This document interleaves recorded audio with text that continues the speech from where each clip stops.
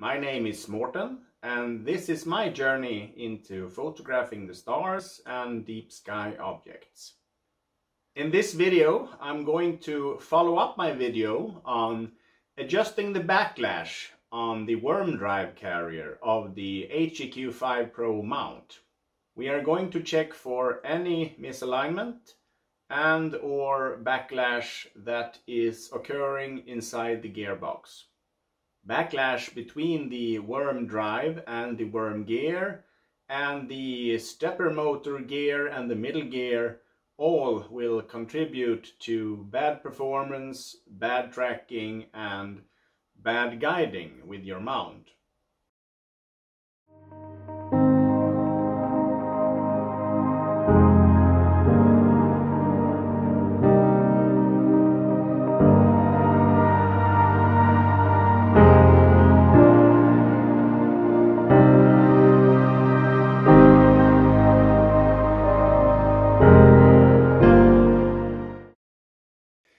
So, the first thing that you need to do is to remove the cover on the gearbox.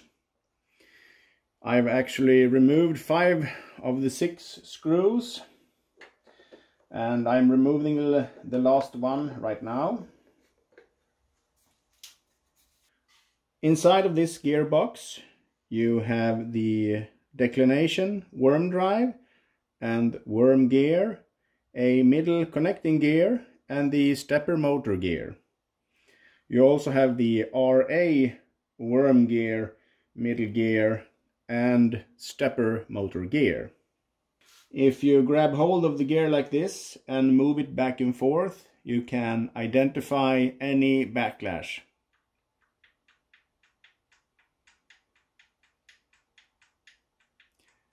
As you can see here, the gap is substantial. You can also hear it. For the RA, we also have some substantial backlash. So, concentrating on the motor and gears for the DEC, you see that we have 6 Allen grub screws right here. With those 3 you can adjust the stepper motor, and with these 3 you can adjust the position of the entire assembly against the worm drive gear. In order to do this adjustment, you first will loosen all 6 of these screws very gently. Then you will take a flat and you will push it towards the worm drive gear ever so slightly, and then check to see if you have backlash, and also check that you don't have binding in between those 2 gears. When that is in the correct position, you will tighten these 3 screws. And then you will adjust it once more to move the stepper motor gear against the middle transfer gear here.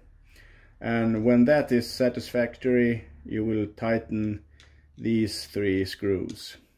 And then the whole assembly will hopefully be tightened and you will not have any backlash. Then you just repeat that process for the RA gear. You loosen all 6 screws. You push this towards the gear so you are lined up and you don't have any backlash. You tightened these 3 screws. You then move it again to adjust this gear towards the transfer gear, and then you tighten the last 3 screws. So keep in mind that the 3 screws with black washers, at least on my model, are the ones holding this plate.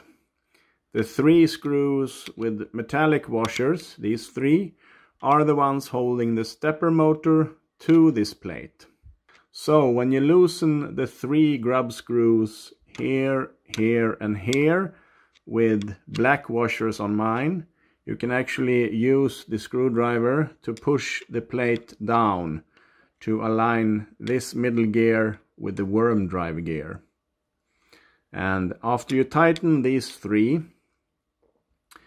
you can't push the plate anymore, but then you actually push on these 3 screws holding the stepper motor in place, and that will align the stepper motor gear with the transfer gear in the middle.